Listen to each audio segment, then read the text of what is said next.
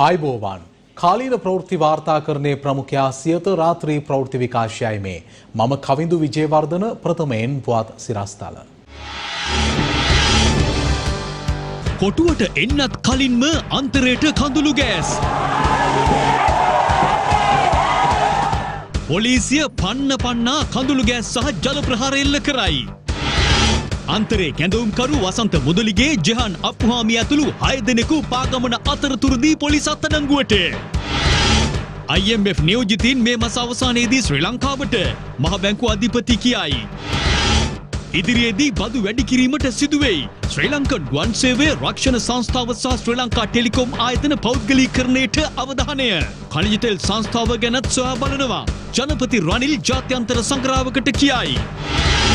ජනපති රනිල් ගාව ඩොලර් 1000යි. ජනරජයට වඩා තමා පොහොසත් බව කියයි. දේශපාලකයන් පොහොසත් වීම නිසා තමයි ජනරජය දුප්පත් උනේ. අද ටෙලිවැකියෙන්. කාංචනගෙන් CIDට පැමිණිල්ලක්. ලාෆ් ගෑස් මිල පහළට. ත්‍රිරෝද රථය තවත් උඩ යයි. පළමු කිලෝමීටරේ රුපියල් 120යි. අංක 6 अंक एके आरक्षित इति गिनी पेट्टी सूर्या गिनी पेट्टी ප්‍රථමයෙන් දේශීය පුවත් වත්මන් පාලනයට විරෝධය පළ කරමින් අන්තර් විශ්වවිද්‍යාල ශිෂ්‍ය බල මණ්ඩලය අද කොළඹට පැමිණියා. ලිප්ටන් වටරවුමෙන් ආරම්භ වූ විරෝධතාවය කොළඹ කොටුව දක්වා ගමන් කිරීම ආරම්භ වුණත් ඔවුන්ගේ ගමන අද ඉතා කෙටි වුණා. විශාල පොලිස් බලකායක් සහ කැරලි මර්දන ඒකකයක් කොළඹ දෙක ස්ටේපල් වීදිය ආසන්නයේදී විරෝධතාකරුවන්ගේ ගමන අවහිර කළා. ඒ සමගම ජල හා කඳුළු ගෑස් ප්‍රහාර එල්ල කරමින් අන්තරේ සිසුන් පළවා හැරීමටයි පොලිසිය පියවර ගත්තේ. ඩීල් රනිල් රාජපක්ෂ ජුන්ටාවට එරෙහි වෙමු විධායක ජනාධිපති ක්‍රමය අහෝසි කරනු ජනතා බලය තහවුරු කරන ව්‍යවස්ථාවක් උදෙසා සටන් වදිමු මර්ධනය නවතමු මැයින් අද අන්තර් විශ්වවිද්‍යාල ශිෂ්‍ය බල මණ්ඩලය විරෝධතා පාගමනක් ආරම්භ කළා. විරෝධතා පාගමන හේතුවෙන් විශේෂ පොලිස් ආරක්ෂාවක්ද කොළඹවට ප්‍රදේශවල යොදවා තිබූ අතර කැරලි මර්ධන කණ්ඩායම්ද කැඳවා තිබුණා. ඒ අනුව අද දහවල් 2ට අන්තරේ සිසුන් විරෝධතා පාගමන ලිප්ටන් වටරවුමෙන් ආරම්භ කළා.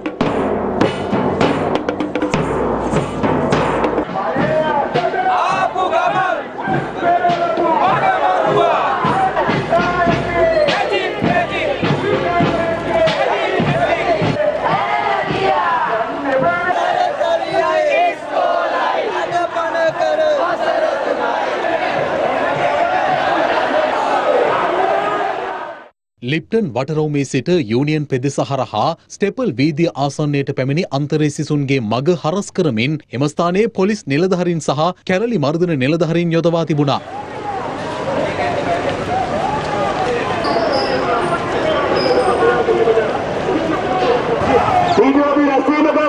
සාමාජිකයින් වීම හෝ මහජන සාමයට බාධාවක් කියකි තනත්තන් පස්දෙනෙකුව ඊට වැඩි සංඛ්‍යාවක් ගන්නේ යුක්ත වූ රැස්වීමේ සාමාජිකයින් ලෙස කටයුතු කරන ඔබලාට සියලු දෙනාට විසිර ගන්න ලෙස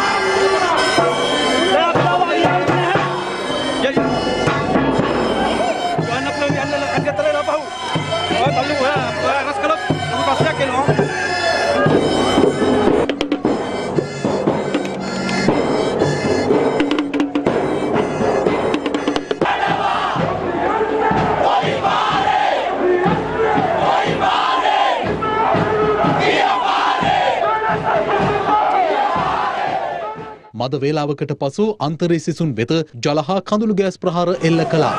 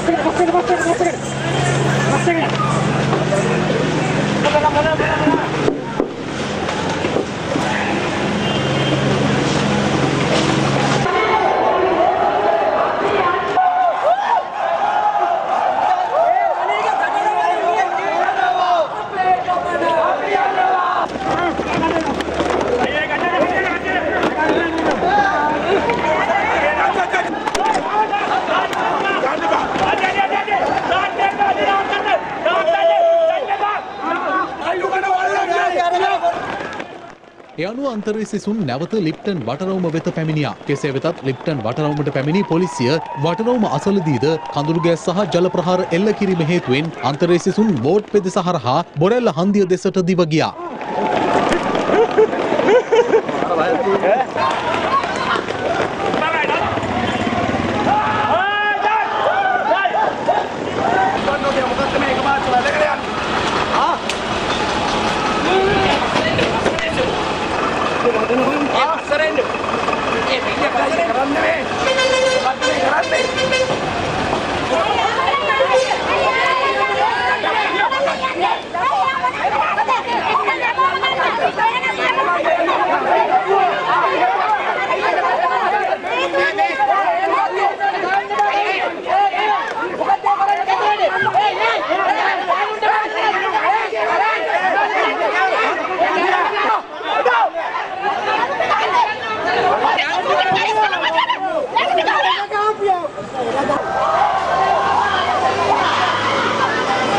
බොරැල්ලේ හන්දියට පැමිණීමෙන් අනතුරුව අන්තරේ සිසුන් විරෝධතාවයක් පැවැත්වීමට කටයුතු කළා.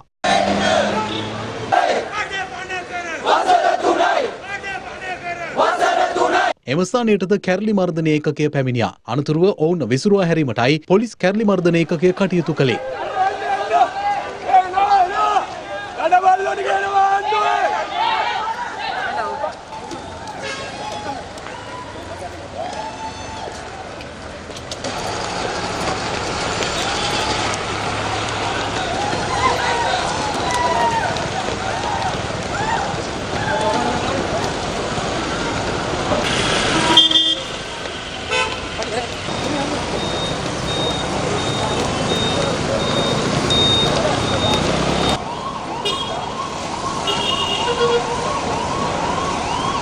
මෙම විරෝධතා පාගමනට සම්බන්ධ වූ අන්තර්විශ්වවිද්‍යාල ශිෂ්‍ය බල මණ්ඩලයේ කැඳවුම්කරු වසන්ත මුදලිගේ සහ රංගන ශිල්පී ජිහාන් අප්පුහාමි ඇතුළු 6 දෙනෙකු පෑලියගොඩ පොලිසිය අත්අඩංගුවට ගත් බවයි පොලිස් මාධ්‍ය ප්‍රකාශක ජ්‍යෙෂ්ඨ පොලිස් අධිකාරී නීතිඥ නිහාල් තල්දුව ප්‍රකාශ කළේ.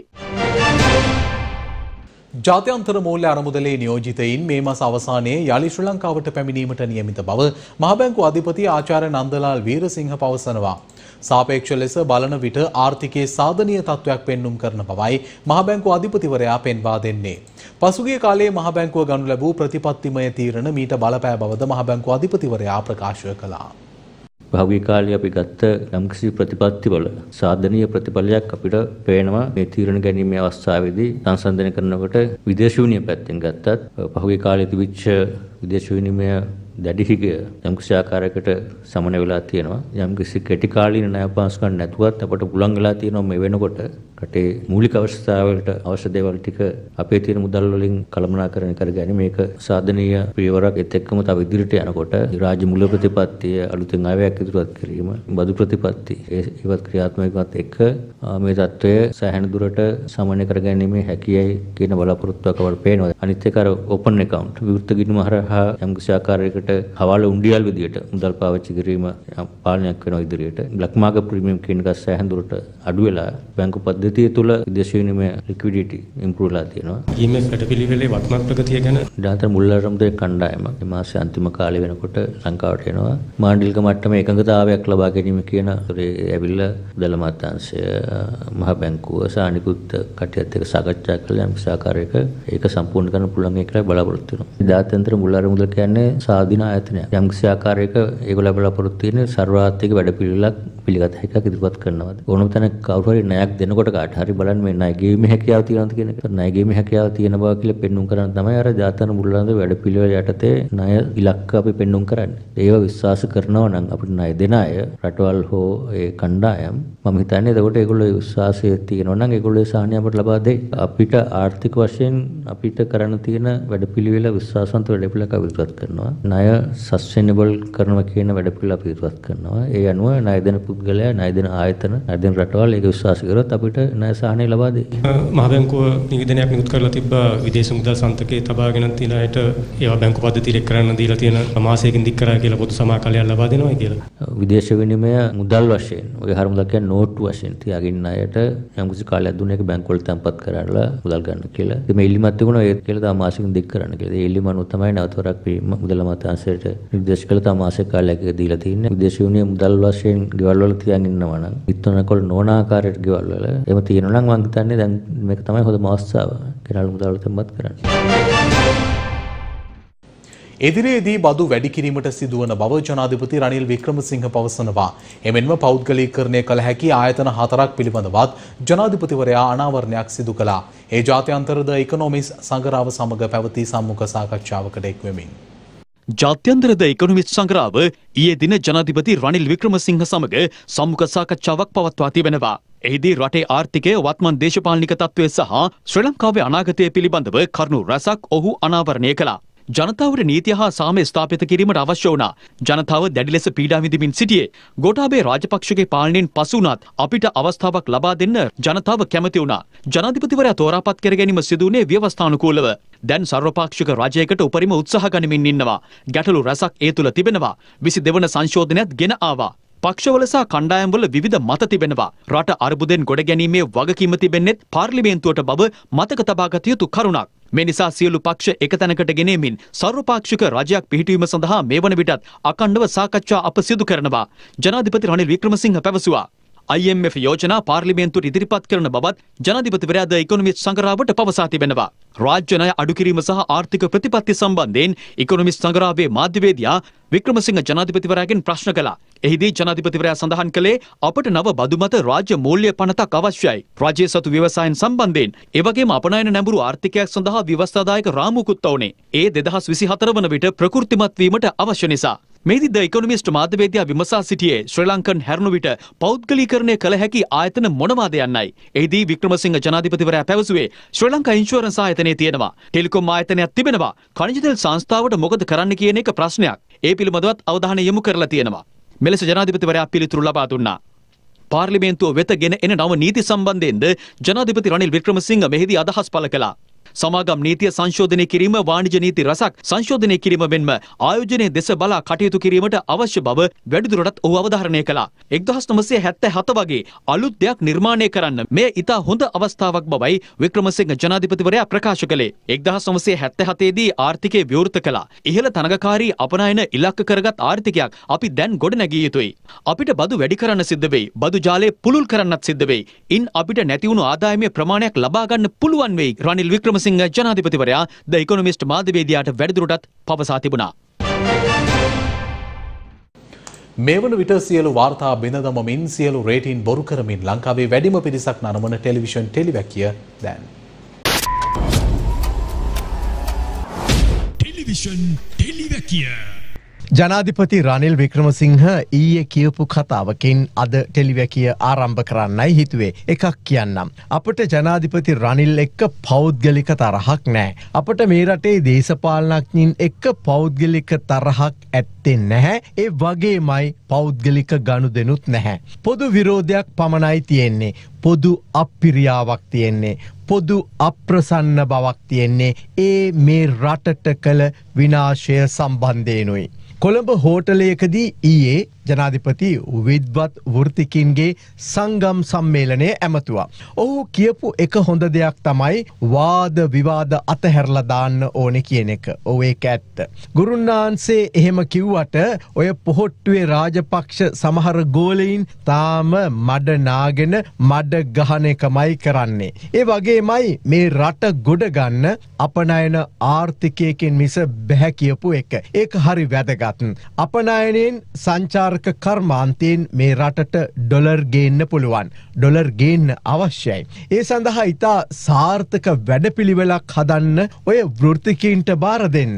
ඒ හදන ව්‍යාපෘතිය අකුරටම ක්‍රියාත්මක කරන්න නිලධහරින්ට බාර දෙන්න. එහෙම නැතුව මැති ඇමතිලා සැලස්මවල් හදලා පහලට දීලනං වැඩක් නෑ. ඒ වගේමයි පහල හදන සැලස්මවල් ඉහලදි තමන්ට ඕන විදිහට වෙනස් කරලත් වැඩක් නැහැ. ඔබේ කතාවෙන් තවත් එක්තරා කාරණයක් ඉතාම පැහැදිලිව සනාත වෙනවා. ඔබ කියනවා මම ශ්‍රී ලංකා රජයට වඩා පොහොසත් කියලා. At one time, just after I became Minister of Finance, I found that I was richer than the Republic of Sri Lanka as far as foreign exchange was concerned. most of you were, because that day we had nothing and I had $1,000 at home which I had saved from a trip. So I was more than 1,000 times richer than the Republic. ඒ කියන්නේ ඇත්තටම ශ්‍රී ලංකා රජයට dollar 1000ක්වත් නැති තරමට බංකොලොත් කියන එක නේද? ඒකනේ අනිත් පැත්තේ තේරුම. ඇත්තටම කවුද මේ රට බංකොලොත් කළේ? ඔබද ඇතුළු මේ රට දශක ගණනාවක් පාලනය කළ දේශපාලනඥයින් නේද? ඒ වගකීමෙන් ඔබටත් මිදෙන්නට බෑ. ඔබ 6 වතාවක් අගමැති වැඩිම කාලයක් විපක්ෂ නායක. එහෙම නේද? ඔබ ජීවත් වන රට ඔබට වඩා බංකොලොත් තමයි. ජනාධිපති රනිල් වික්‍රමසිංහ දැනගෙන කියපු කතාවක්ද කට වැරදීමකින් කියපු කතාවක්ද කියලා හිතාගන්න අමාරුයි. සාමාන්‍යයෙන් කට වැරදීමක් වෙන්න බැහැ. ඇත්තටම මේ රටේ බොහෝ දේශපාලනඥයින් රටට වඩා පොහොසත්. ඒ අය රටට වඩා පොහොසත් වුණු නිසා තමයි රට දුප්පත් උනේ, රට බංකොලොත් උනේ. ඔබ ගාව තියෙන්නේ ඩොලර් 1000යිලු. ඒ කියන්නේ රුපියල් 3,60,000ක් විතර. එක වේලකටවත් මදි. ඔබේ පරම්පරාවේ මැති ඇමතිවරුන්ට එක වේලකටවත් මදි. ඒ අතින් ඔබ හොඳයි වගේ නේද? අහලා බලන්නකෝ ඔය යාළු මිත්‍ර රාජපක්ෂලා ඇතුළු කණ්ඩායමිනුත් ඩොලර් කොපමණ තියෙනවද කියලා. ඒගොල්ලෝ ගාව තියෙන ඩොලර් ගාන අහලා බලන්නකෝ. ගත් කටටම කියාවි පිස්සුද රනිල්? ඔහේ ගාව නම් 1000ක්වත් තියෙනවා. අපි ගාව එක ඩොලර් එකක්වත් නෑ කියලා. එහෙම එක වතාවක් කිව්වා. එතන තමයි ප්‍රශ්නේ තියෙන්නේ. එවිට තමයි උගන්ඩා ගිය, සීෂෙල්ස් ගිය ගුවන් යානා, ගුවන් ගමන් ප්‍රයිවට් ජෙට් විග්‍රහ කරලා කතා කරන්න අවශ්‍ය වෙන්නේ ඩොලර් වලට මොකද වුණේ කියලා. ඇත්තටම ඔබට ස්තුතියි ජනාධිපති රනිල්. රටට වඩා පොහොසත් ජනාධිපති කෙනෙකු වීම පිළිබඳව. ඔබත් ඔහොම ඩොලර් 1000කින්වත් පොහොසත් නම් ඇත්තටම අනිත් අය ගැන කුමන කතාද නේද? එකම එක තමයි කියන්ට තියෙන්නේ. රටට වඩා පොහොසත් දේශපාලනඥයින් සහ රටට වඩා පොහොසත් නිලධාරීන් නිසා රට බංකොලොත් වුණා. දේශපාලනඥයින් එක්ක කරට කර හොරකම් කරන සමහර නිලධාරීන් නිසා මේ රට බංකොලොත් වුණා. නින්දිත ලාභ ලබන දේශපාලනඥයින් නිලධාරීන් හා ඒ වගේමයි සමහර කූට බිස්නස්කාරීන් ව්‍යාපාරිකින් නිසා මේ රට බංකොලොත් වුණා. එහෙම නැතුව ටිකට් කරපු අය නිසා, කොඩිය සරමට ඇන්ද නිසා නෙමෙයි මේ රටේ සරම ගැලවුණේ කියලා, මේ රට ලෝකේ හමුවේ බංකොලොත් උනේ කියලා මතක් කළ යුතුවම තිබෙනවා. දේශපාලනඥයින් නිලධාරීන් පොහොසත්, ඒක තමයි ප්‍රශ්නය. ඔබේ මේ මුළු කතාවම විග්‍රහ කරපුවහම ඩයස්පෝරාව ශක්තිමත් මූල්‍ය ආයෝජන මූලාශ්‍රයක් කියලා කිව්වා. We as Sri Lankans, and not only as Sri Lankans, we are also looking at the diaspora. That's both, it's a strength. It's also a source of investment. So I've decided that we will set up a diaspora office. 2009 යුද්ධය අවසන් වූ බැවින් ආයේ යුද්ධයක් අවශ්‍ය නැහැ කියලත් ඔබ කියනවා. ඒක නම් ඇත්ත. ආයේ යුද්ධ නම් එපා. ඒ වගේමයි ඔබ නැතිදාක මේ රට යලි යුද්ධයකට, බෙදුම් වාදයකට තල්ලු කරන තීන්දුව తీරන අද ගන්න එපා.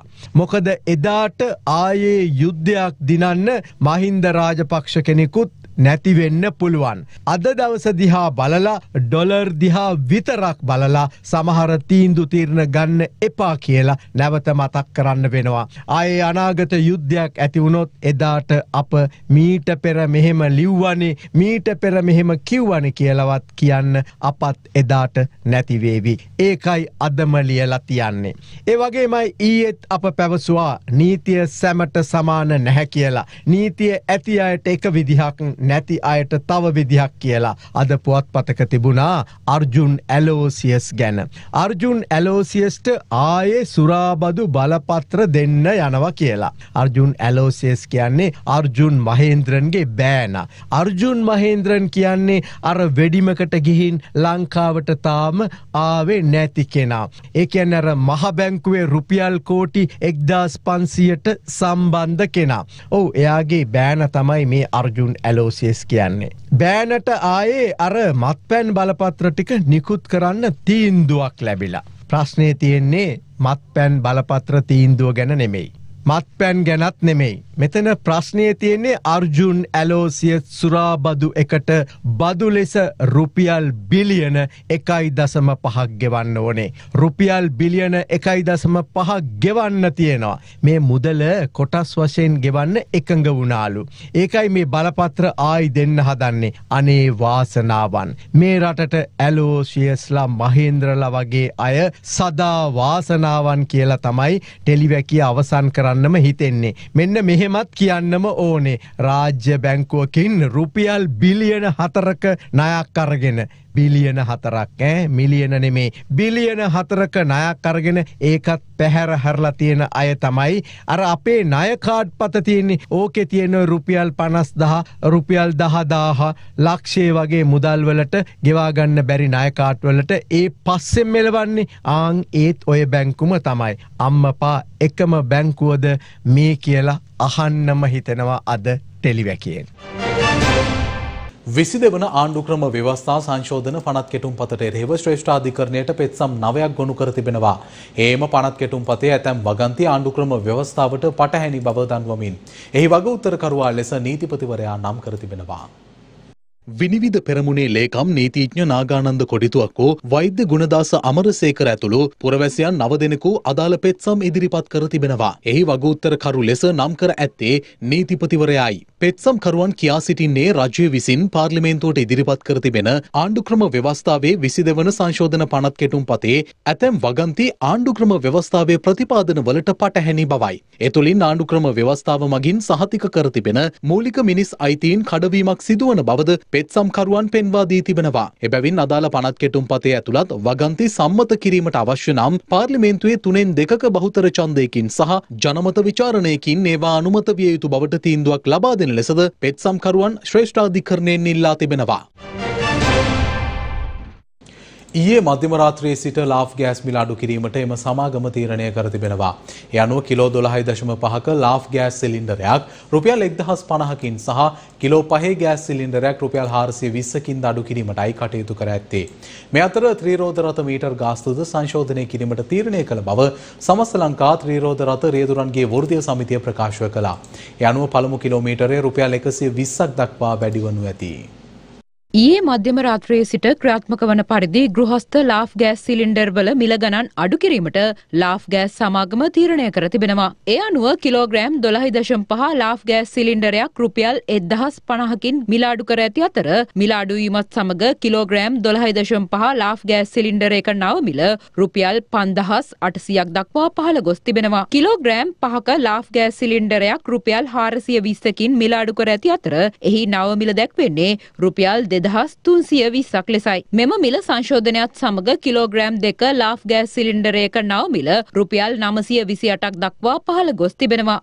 මේ අතර පසුගිය 13 වනදා රාත්‍රියේ බොරතෙල් මෙට්‍රික් ටොන් ලක්ෂයක් රැගෙන දිවයිනට ළඟා වූ රුසියානු බොරතෙල් නැවේ ගොඩබෑමේ කටයුතු අද පස්වරුවේ ආරම්භ කිරීමට නියමිත බවයි විදුලි බල හා බලශක්ති අමාත්‍යාංශය සඳහන් කළේ. අදාළ බොරතෙල් නැවේ ගොඩබෑමේ කටයුතු අවසන් වීමෙන් අනතුරුව తాවකාලිකව වසා දමා තිබූ සපුගස්කන්ධ තෙල් පිරිපහදුවේ කටයුතු යලි ආරම්භ කිරීමට නියමිත බවද බලශක්ති අමාත්‍යාංශය වැඩිදුරටත් සඳහන් කළා. බොරතෙල් නැවේ ගොඩබෑමේ කටයුතු මේ වන තෙක් සැලසුම් කර හෝ නැති බවයි සමගි ඒක බද්ධ වෘත්තීය සමිති සන්ධානයේ කැඳවුම්කරු ආනන්ද පාලිත පවසන්නේ.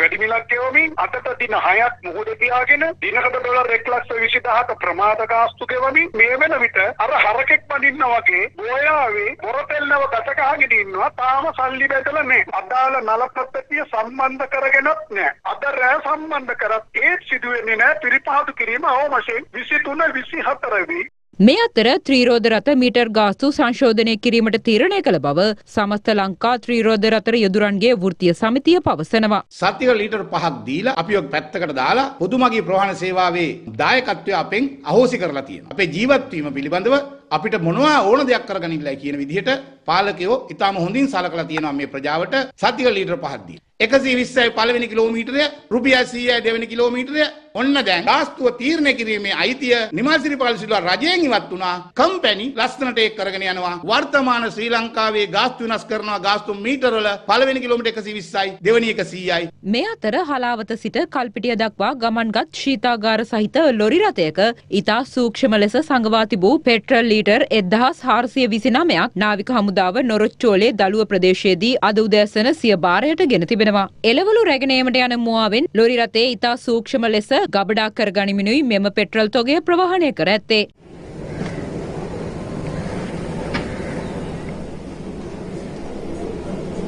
මේ අතර බලශක්ති අමාත්‍ය කංචන විජේසේකර ලංකා කණ්ඩ තෙල් සංස්ථාවේ සහ ලංකා කණ්ඩ තෙල් තොග ගබඩා පර්යන්තයේ විමර්ශනයක් සිදු කරන ලෙස අද අපරාධ පරීක්ෂණ දෙපාර්තමේන්තුව වෙත පැමිණිල්ලක් ඉදිරිපත් කර තිබෙනවා. ඉන්ධන ප්‍රසම්පාදනය යෝජනා ඇගීම, ඇනවුම් ලබා නොදීම, සැපයුම්කරුවන් තෝරා ගැනීම, ගෙවීම් ප්‍රමාද කිරීම, බෙදා හැරීමේ ආක්‍රමිකතා සහ පුද්ගලයන් විසින් කරන ලද චෝදනා විමර්ශනය කරන ලෙස අදාළ පැමිණිල්ලෙන් ඉල්ලා ඇති බවයි බලශක්ති අමාත්‍යවරයා සිය ට්විටර් මේ සටහනක් තබමින් සඳහන් කළේ. ලබන මහකන්නේදී කාබනික පොහොර යොදා වී වගා කරන ගොවීන්ට රුපියල් 20000ක සහනාධාරයක් ලබා දීමට රජය තීරණය කර තිබෙනවා. මේ ගෙවෙන්නේ යලකන්නේ අස්වනු නෙලන්න ඕන කාල සීමාවයි. නමුත් තවමත් සමහර ප්‍රදේශවල ගොවීන් අස්වනු නෙලීම ආරම්භ කර නැහැ. මේ අතර වී අලෙවි මණ්ඩලය වී මිලදී ගැනීමද අද සිට ආරම්භ කළා. කෙසේ වෙතත් වී සඳහා රජය ලබා දෙන මිල ප්‍රමාණවත් නොවන බවයි ගොවි සංවිධාන පවසන්නේ. මේ අතර ඉන්දිය ණය ආධාර යටතේ ලැබෙන යූරියා පොහොර මෙට්‍රික් ටොන් 21000ක් රැගත් නෞකාව මේ සතිය තුල දිවයිනට ළඟා වීමට නියමිතයි. ලබන සඳුදා සිට එම පොහොර ගොවීන් අතර බෙදා දෙන බවයි කෘෂිකර්ම අමාත්‍ය මහින්ද අමරවීර සඳහන් කළේ. ඉදිරි මහකන්නේදී කාබනික පොහොර මිලදී ගැනීම සඳහා ගොවීන්ට රුපියල් 20000ක සහනාධාරයක් ලබා දීමට රජය තීරණය කර තිබෙනවා. ඒ සඳහා වැය කිරීමට අපේක්ෂිත මුදල රුපියල් කෝටි 1600ක්. එමෙන්ම මහකන්නේ වී වගා කිරීමේදී 70%ක් රසායනික පොහොරද 30%ක් කාබනික පොහොරද වශයෙන් යොදා ගැනීම සම්බන්ධයෙන් කෘෂිකර්ම දෙපාර්තමේන්තුව සහ කෘෂිකර්ම ක්ෂේත්‍රයට සම්බන්ධ විද්වතුන් කෘෂිකර්ම අමාත්‍යාංශයට නිර්දේශ ලබා දී තිබෙනවා. එළඹෙන මහකන්නේදී වී වගාව රසායනික පොහොර සහ කාබනික පොහොර මිශ්‍රව යොදා ගනිමින් සිදු කිරීමටත් නියමිතයි. විශේෂ කාබනික පොහොර අතාරින්න සූදානමක් නැහැ. හැබැයි එකක් මතක තියාගන්න වෙනවා අපි කාටත් ගොවි ජනතාවගේ බහුතරය හැවුවොත් අද කියන්නේ රසායනික පොහොර. ඉදිරි මහකන්නේ බඩේරිඟු වගා කරන ගොවීන්ට යූරියා පොහොර ලබා දීම සඳහා මාර්ගගත තාක්ෂණය ඔස්සේ ලියාපදිංචි කිරීමද ආරම්භ කර තිබෙනවා. එමෙන්ම සත්ව ආහාර සඳහා ආනයනය කරන බඩේරිඟු සහ සෝයා විවෘත ගිණුම් ක්‍රමවේදයකට ආනයනය කිරීමට අවසර ඉල්ලා කෘෂිකර්ම අමාත්‍ය මහින්ද අමරවීර අමාත්‍ය මණ්ඩල පත්‍රිකාවක්ද ඉදිරිපත් කිරීමට සූදානමින් සිටිනවා. මේ අතර ගලින් බිඳුනව ප්‍රදේශීය ගොවීන්ට යලකන්නේ අස්වනු නෙලීමට ඉන්ධන නිකුත් කිරීම අද සිදු කෙරුණා.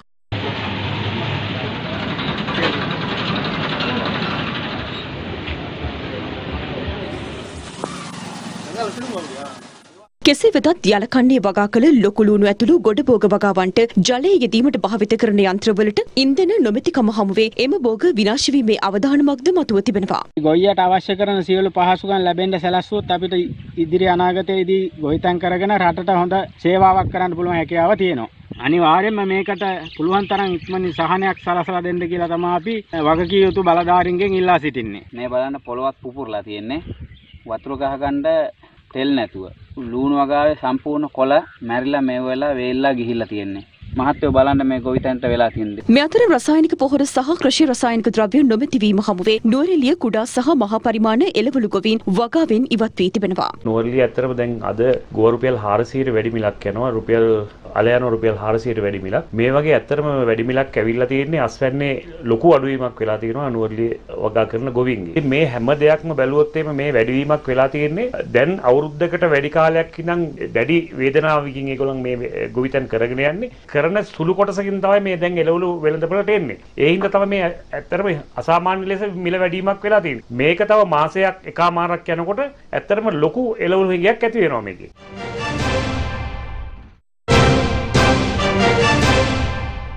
ශ්‍රී ලංකා විදේශ සේවා නියුක්ති කාර්යාංශය ශ්‍රී ලංකා පොලිස් දෙපාර්තමේන්තුවට පරිගණක 10ක් පරිත්‍යාග කර තිබෙනවා. ඒ විදේශ රැකියාව සඳහා අවශ්‍ය පොලිස් වාර්තා කඩිනමින් ලබා ගැනීම සඳහායි.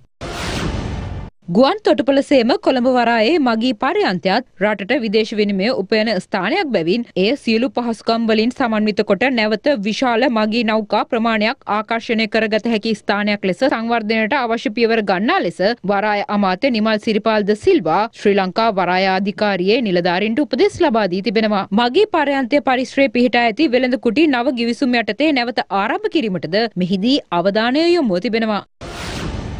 සමස්ත ලංකා ආයුර්වේද සුවසේවා සංගමය අද කොළඹදී විරෝධතාවයක නිරත වුණා. ඒ සේවකයින්ට රජය සිදු කරන අසාධාරණකම් නවත්වන ලෙස ඉල්ලමින්. සියත රාත්‍රී ප්‍රවෘත්ති විකාශය අවසන්. ඔබට සුවදායි රාත්‍රියක්.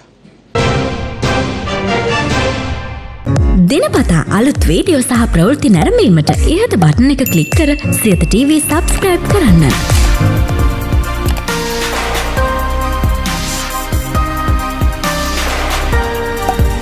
අලුත් වීඩියෝ ගැන මුලින්ම දැනගන්න මෙම සීනුව ක්ලික් කරන්න.